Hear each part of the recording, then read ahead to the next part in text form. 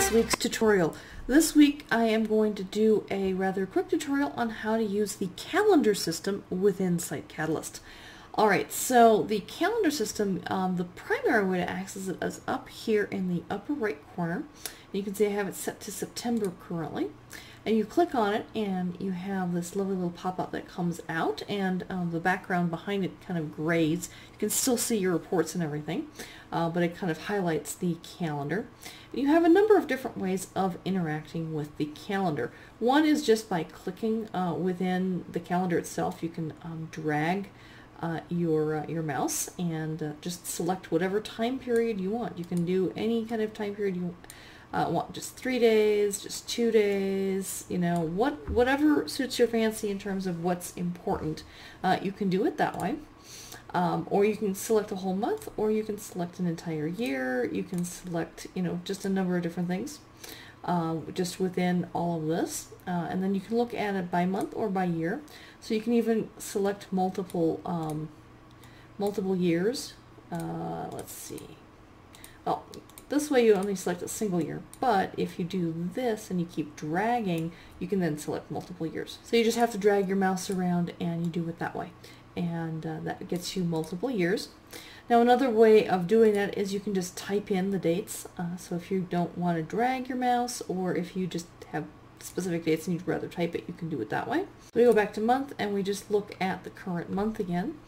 And you know, whether you want to type it in or if you want to select it, those are your options. You also have presets that you can select.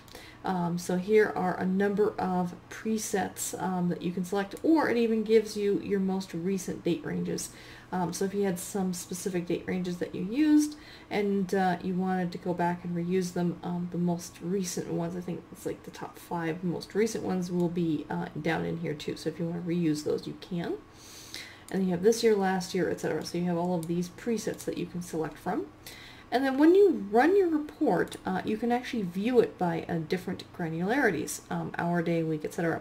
Now the caveat is for like the hour one, it actually gives you a warning here.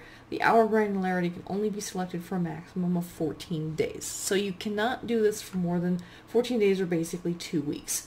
So I would need to select it that way, and boom, 14 days, now I can do the hourly granularity. Or I can do by day, I can do by week. And then once you get up to month, it's going to balk at you because you only have 2 weeks selected. And so usually if you're going to select anything at all, if you're going to select multiple months, so let's start off here and go here, let's do 3 months worth here, then you can view by month at that point, but it's, you know, it's just a single quarter, and it's not really a full quarter either, because it's, you know, bridging 2 quarters here. So you can do by quarter or by year, but you know what, you have to keep in mind what kind of time frame you've got selected. If you only have one single day selected, selecting view by year isn't going to work. So just those are kind of little things to keep in mind. So I'll go ahead and go back to September.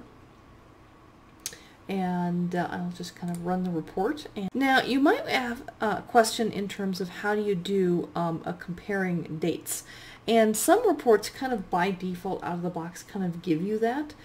So for the example page views report, you automatically, it gives you the selected months and it gives you 4 weeks prior, and it gives you the comparison already.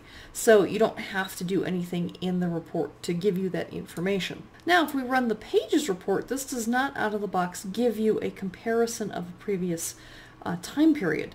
So once I get into here, if I click on the calendar again, I now have compare dates up here, which did not exist before because that was already kind of by default in the report.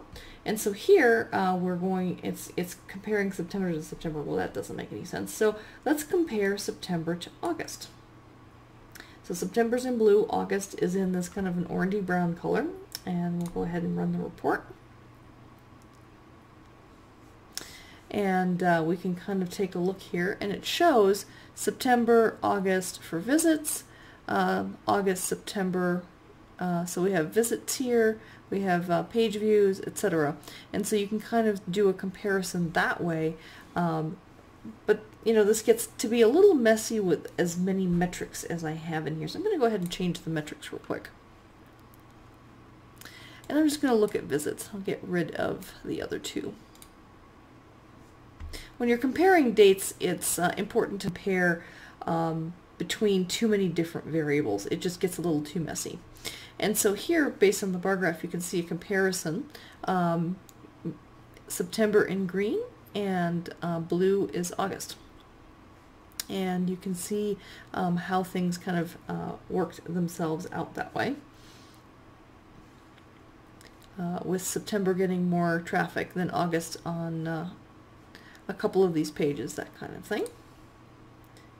And here you can see the different options in terms of how you can run a report and look at it with a stacked graph, stacked vertical bar rather than the regular vertical bar. You can look at it horizontally or even stacked horizontally.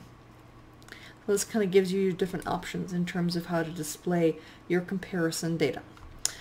Alright, so I think that covers everything in terms of how to work with the calendar. So if you have any questions, or if you think I left something out that I should have included that I could possibly add for a future tutorial, let me know in the comments below. I appreciate all comments, and I respond to any questions that you may have, as well as if you have any comments, feedback, etc. I would appreciate that as well. If you haven't subscribed yet and you want to see more tutorials, please subscribe. And if you found this video helpful at all, please give it a thumbs up. Thanks until next week. Take care. Bye-bye.